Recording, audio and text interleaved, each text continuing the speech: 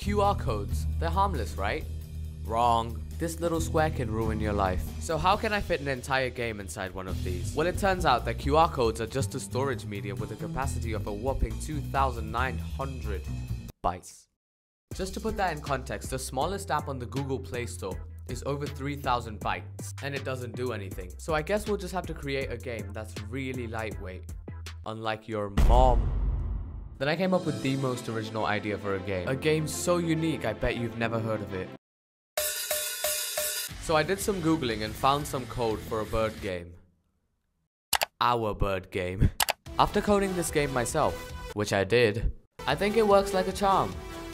Almost. Then I fixed some code, changed some colors, and well, it's still broken, but at least it looks better.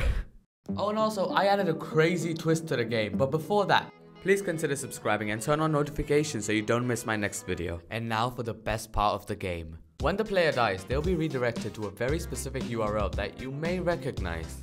Anyway, it's time to put the game inside a QR code, and to do that, we need to make sure it's under 2.9 kilobytes.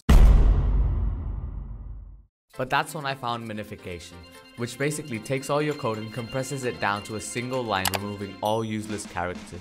And now that the code for our game is under the QR code capacity limit, we can finally generate a QR code for this game. And now you might think that would look something like this, but it's actually a little more like this. That is one massive QR code, almost as massive as your mom. So now when you scan this QR code, Flappy Bird starts, flapping. And in true QR code fashion, when you die, this happens. Thanks for watching, subscribe, bye.